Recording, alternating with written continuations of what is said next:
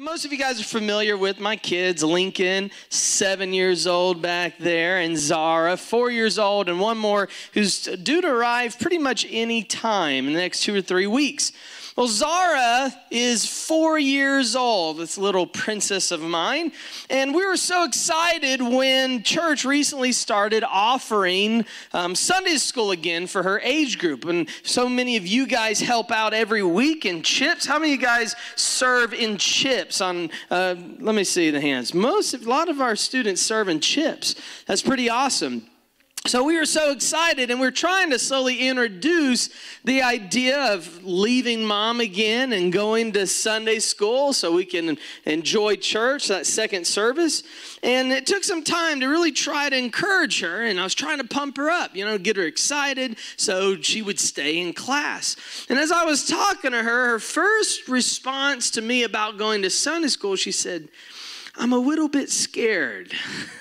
So I was like, oh, okay. So I had to ask, why was she a little bit scared about going to Sunday school? And my 4-year-old, who hasn't even been to Sunday school in over a year, said, "Dad, what if I don't have any friends in my class?"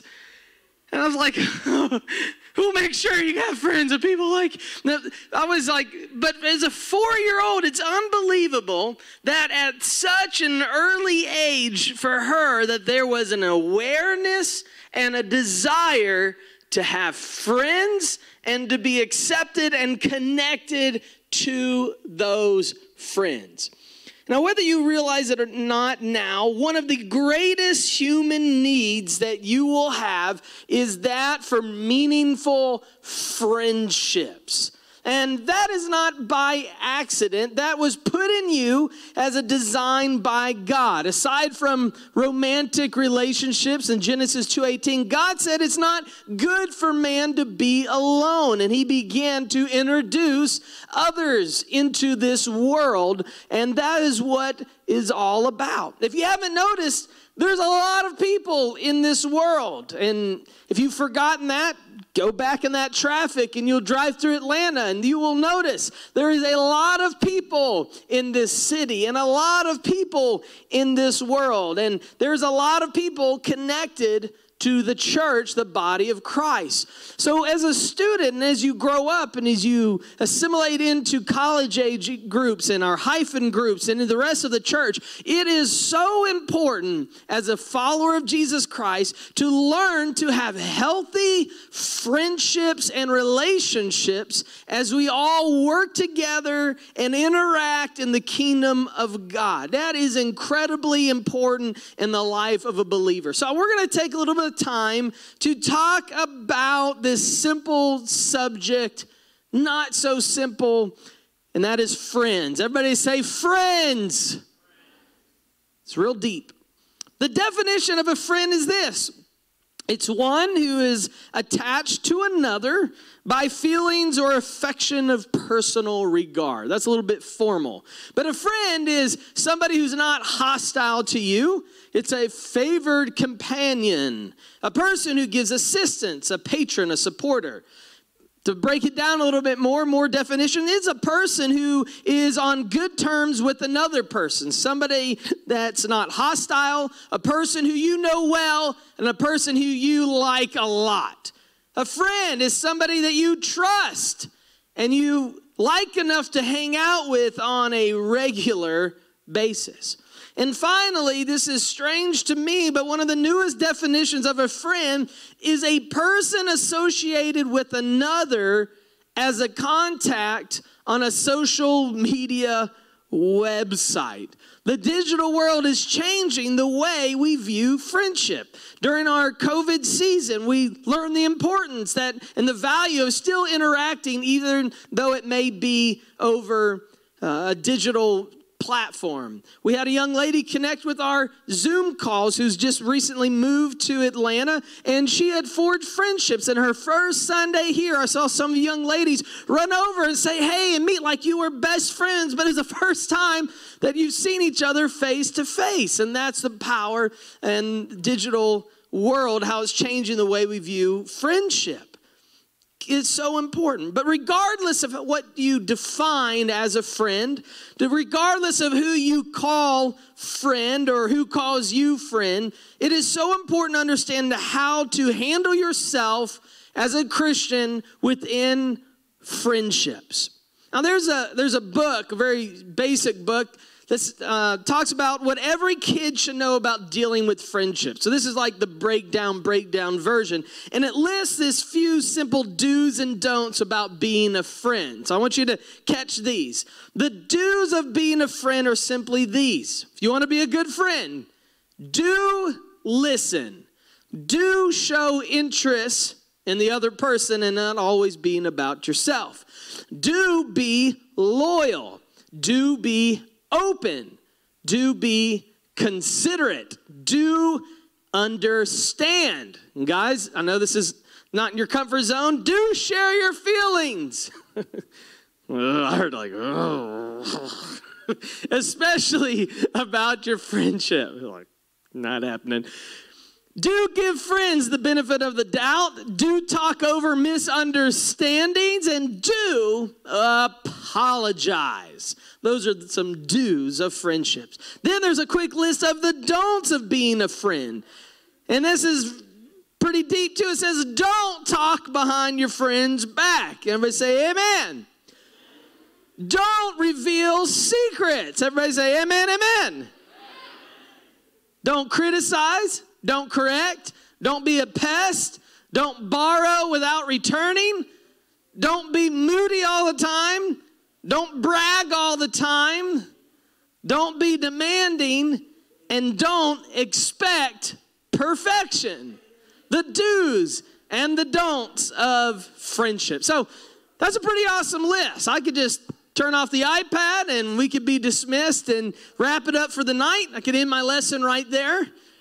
But you guys aren't getting off that easy tonight. But as Christians, we should add another layer to our understanding in our approach to friendships. We understand that everything that we do, including forging friendships, should be guided by the principles in the Word of God. Outside of your family, the most powerful influence in your life will be your friends. So simply put, friendships can make or break your relationship with God.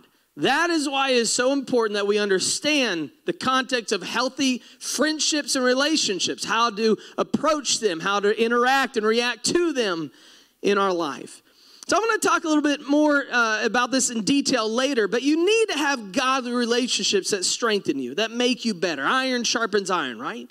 And there also needs to be a season of your life when you build relationships and where you are the one being a blessing, when you are the one, the stronger of the two, where you're the one making somebody else better. You need that kind of friendship. One, you need friendships where you have somebody who challenges you and makes you a better person. And then you also need some friendships where you're doing that for somebody else, where you're mentoring, strengthening, and helping someone as well. When it comes to your friendships and relationships in the church, the Bible actually says that we should view the friendships within the church as more than just being friends. Ephesians 2:19 says, so now you Gentiles, you're no longer strangers, you're no longer foreigners, you are citizens, along with all of God's holy people. You are members of God's family. Turn to somebody next to you, tell them, say, hey, fam. That's right. All through the scriptures, those who were in a covenant and saving relationship with Jesus Christ were referenced as family. So understand that here in the church, we are one body, right? Dwelling in the household of God, in the kingdom of God, as we just talked about and sang about. We are brothers and sisters in Christ. We are God's spiritual sons and daughters. And it is God's plan, it is God's design for the church to be a family of friends, a community of believers working together to advance His purpose on the earth. So what does that look like? Now, another aspect of friendship that we have to be aware of is fulfilling God's purpose for the church, to be a light in the darkness. And we're going to get into that as well. I'm kind of doing high level tonight, okay, to set this up for the next few weeks. But yes, we're called, right, to come out from the world, to be separate from the influence or the lifestyle and the beliefs of this world, to come out from among them, be ye separate. But we also have to make friendships and connections within the world to attempt to reach the lost with the gospel of Jesus Christ. As we say in our church here at Atlanta West, we must meet people on common ground, build friendships and relationships so we can try to take them and lead them to holy ground.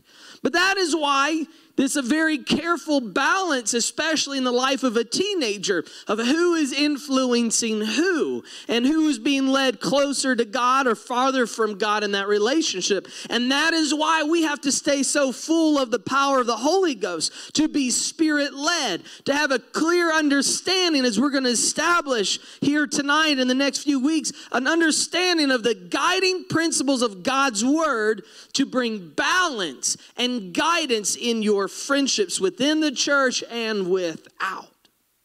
So I want to share a few general thoughts about friendships before we get in those detailed principles. First, I want you guys to understand that you don't always get to choose your friends. That's the first thing. You don't always get to choose your friends. You can't exactly pick them out and say, you know what, I would want that person or that person to be my close friend, and then that's settled and you're pals for life. Now, in a future lesson this month, I'm going to take some time to explain how to make friends. Simply put, you can approach people, a certain group of friends, a certain group, with the right attitude. You can do those dues of friendship. You can show yourself friendly, as the Bible says. You can not trying to force a friendship, not trying too hard to impress others, and you can see what happens. You can see where it goes. But the first point is you don't always get to choose your friends. And some people have a hard time understanding, well, I really want to be that person's friend, and they don't want to be my friend. And they get all bent out of shape and worried about that. But you don't always get to choose your friends. Sorry to bust that bubble in your life. The second point can be hard for a teenager to understand as well, but understand that not everyone in this room is going to be close friends. Now, depending on compatibility and personality, common interests, someone may or may not become a close friend to you. We have a large church. There's a lot of young couples, young married couples, and my wife and I were just naturally have gravitated and become closer to some friends than we are to other people. That doesn't mean we don't love them. That doesn't mean that we're not a part of the body of Christ and we show them respect and kindness, but we're just closer to other people. That's just how it goes sometimes. And when you're trying to be around a certain friend and that doesn't work out, sometimes that can be hard. You feel a little bit of embarrassment or rejection, but that's something that you need to learn to work through. Just because someone doesn't want to be a close friend to you, it doesn't mean that that's an awful person, okay? And this is not super spiritual, but this is real practical, especially within a youth group. There were a lot of followers of Jesus, right? A lot of them. A lot of people that want to be close to him, crowded in next to him. But guess what? When it came time for him to choose who he would closely connect to, he chose just 12, right? Crowds of people. Everybody wanted to be near Jesus, close to Jesus. They had to run away from people who wanted to be close to him. But he only chose 12, not 13, not 26, not 52. So the second point that you need to understand is not everyone is going to be your close friend. And the third thing that you need to know about friendship is that while you may have a close friend at some point in your life, you may not always stay close friends to them, and that's okay. But sometimes as a student, that's hard to understand when your bestie from middle school or elementary school is not very close to you now in high school, right? This is real, right? This happens. You understand this. There's some people that you hang out with and something happens within that group or a breakup or something happens and it kind of splinters or makes things uncomfortable and awkward, and your group and your friends, it morphs and they change. Now, there's many different seasons of life. You transition from a young child to your teenage years, to being a hyphen, a young adult, to being an adult, a young married, and the seasons of life that goes on and on and on. And not only do these seasons of life change, but many times you change and others change too in those seasons. Your location can change, your interests, your passions can change, your values, your life focus and direction. It can all change. And because of that, there can be some effects within friendships and relationships. Now, somebody else, a friend of yours, may even get introduced to somebody else along the way that they become closer to than you. Everybody say, ouch. There may be instances when you or a friend make poor life decisions, and that becomes a wedge in your friendships. But you need to arm yourself with this information that during the seasons of life, students, understand this, some friendships will grow closer and some friendships will grow apart. And you need to protect yourself from being upset or being offended or having a bad spirit. It's not always an evil thing. Sometimes it's just life, and sometimes it can even be a part of God's plan. There's a man in the Bible named Onesimus, Onesimus, Onesimus. Figure that one out, Onesimus. He was a slave, okay, of Philemon, who had stolen from him, okay? He had this, in that culture, there were slaves, and he had a slave, Philemon, and Philemon stole from his master, and then he ran away from him, and he fled. But in running away, Onesimus met Paul, and Paul and him became connected as friends. And Onesimus, we're just call him Sim, all right? Everybody say Sim. For some reason, I can't get that one tonight. Sim met Paul, and they became friends and a Christian. A friend of Philemon, Paul wrote to him on behalf of this new friend to restore what had been broken. And Paul said, okay, hey, I know this guy used to be a slave. He worked for you. He's part of this. He was connected to you. But now he's come away and we've become friends. And this relationship, this working relationship that you had, it's been broken and violated. But now I've interacted with him and he's changed. He's different. And it says this in the Bible. It says, if he has done you any wrong or if he owes you anything, charge it to me. Then after the friendship was formed, Paul let Sims go and sends him back to Philemon, which is pretty incredible. He became friends with him. He became close to him. He helped him grow. Iron sharpens iron. He strengthened him. And then that season of friendship was over and he sent him back to Philemon. But so often we can clutch and hold on to a friendship that was only meant for a season. And in turn, we can choke what God intended to be free.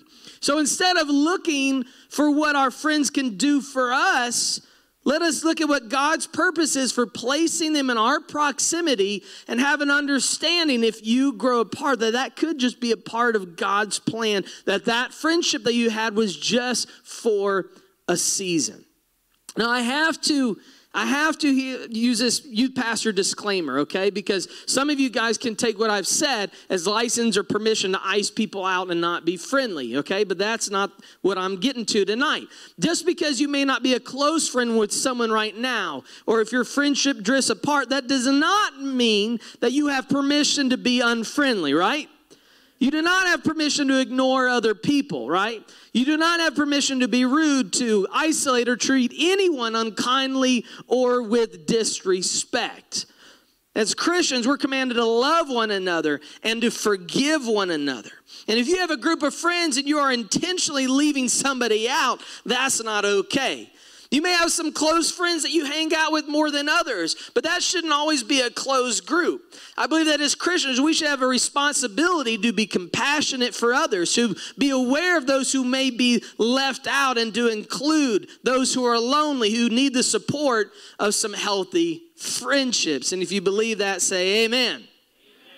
So finally, I want to remind you of how powerful your friends and your relationships can be. 1 Corinthians 15:33 tells us that bad company, bad friendships, that corrupts your good character. Proverbs 13:20 tells us that as students of God, followers of Jesus Christ, we are commanded to walk, to become friends with the wise and become wise. But if we get into friendships and relationships with people who are foolish, who make unwise decisions, we will become fools and we will become in trouble.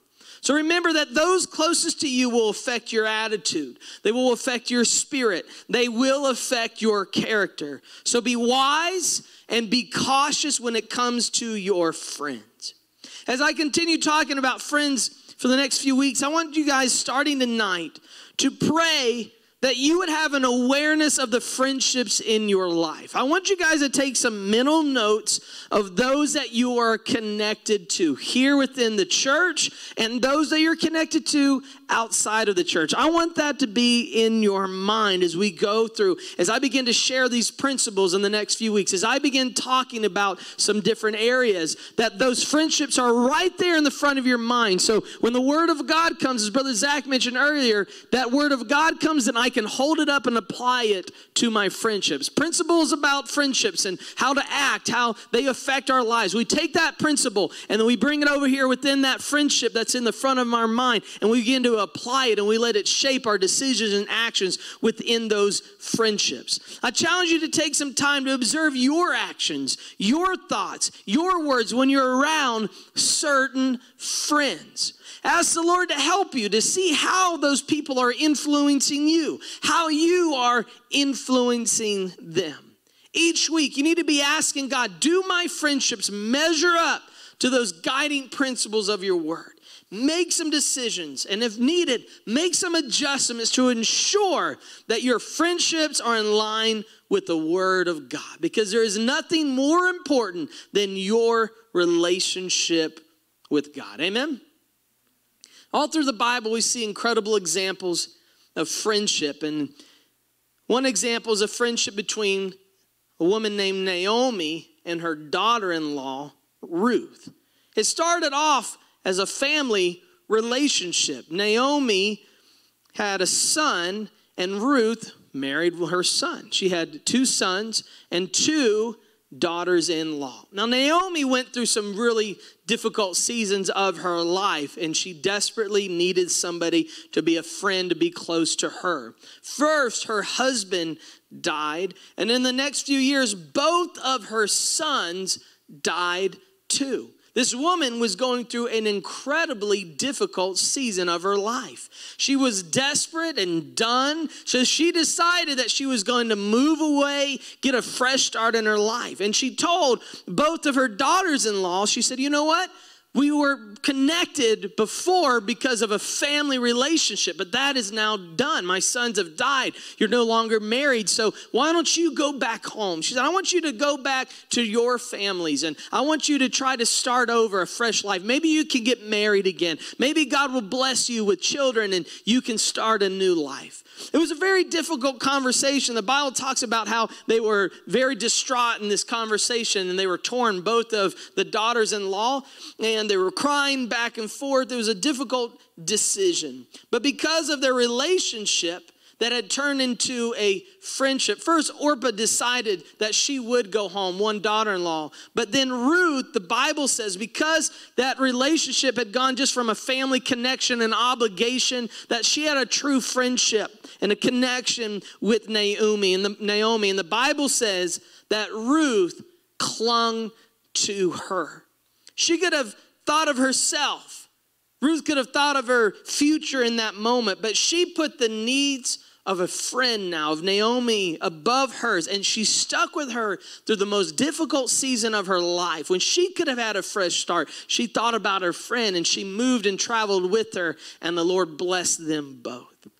In Samuel, we read about 2 friends, Jonathan and David. As a young person, David met King Saul, went before King Saul, and afterwards he met Jonathan. And the Bible says there was an immediate moment, a bond between them where they were both like, did we just become best friends? Like, it was immediate. That's what the Bible says, an immediate bond between the 2 of them. But their relationship, it got a little bit complicated, mainly because Jonathan's dad, King Saul, kept trying to kill David. That's a slight issue to navigate within a friendship of yours, right? Like, hey, man, you want to come over and hang out, play video games? Like, yeah, let's do it. Like, wait, is your dad going to be there today? Like, I don't know why. Well, last time we were hanging out in the living room, he tried to spear me and pin me against the wall. I really don't feel like dying today. Oh, yeah. Maybe come over next week. You imagine that? Those are their best friends bonded together, and every time they try to hang out, the other guy's dad is trying to murder him. Like, that's a complicated relationship, right? But the Bible says that David, he actually escaped Saul twice, so it happened more than once. And David and Jonathan had a difficult relationship and friendship, to say the least, but they had this unbelievable bond and loyalty to one another. Eventually, though, they had to part ways, as I mentioned before, as some friendships end up doing. And when they did, this is what was said, 1 Samuel 20:42. At last, Jonathan said to David, "Go in peace. We have sworn loyalty to each other in the Lord's name. The Lord is the witness of a bond between us and a bond between our children forever." Then David left and Jonathan returned to the town.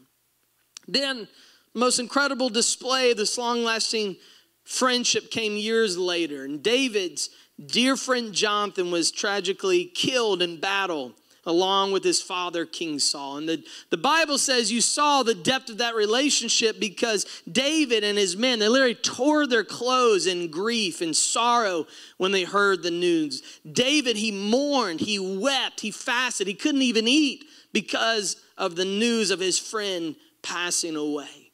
But once that friendship had ended by death, the friendship didn't end there. In honor of their loyal friendship and the bond between them, we see that it continued years later, that Jonathan died, but David took in Jonathan's son, a handicapped child, and David made that child a son of his own and was there at his table and took care of him for all of his days. From these two stories, guys, as I've read them about Naomi and Ruth and Jonathan and David, does that level of love and loyalty and commitment and friendship, does that even compute nowadays? You view your friendships and the way that you approach friendships and those in the church and the family of God, is there even close comparison between the two? Does that not bring an awareness to how far our understanding of friendship in the family of God has really gone? So tonight I want to encourage you, as we, in this first lesson, to simply pray and ask God, say, God, there's a lot of areas in our life, and this is what we do in the crowd. We're helping become fully devoted followers of Jesus Christ. We just focused on stewardship, and now we're talking about friendship. And God, in this separate area of my life, I need strength. I need your insight. I need your help, because God, I want to be my very best for you in all areas. I want wholeness in me, God. I want to be a healthy Christian. And when it comes to friendships, God, I pray that you would help me, give me wisdom and give me guidance, Lord, for the friendships of my past, Lord, that may not be as strong as they once were. Give me wisdom and guidance, God, on how to still approach and respect and love those who I may have been disconnected from. Lord, help me right now with these current relationships that I'm in right now, those people that I interact with. And Lord, help me to see and understand, are they helping me be closer to you, Jesus, or are they pushing me farther away? God, am I being the influencer and am I helping them, or are they bringing me down? And then ask God for those relationships in the future, that he would help you in your life.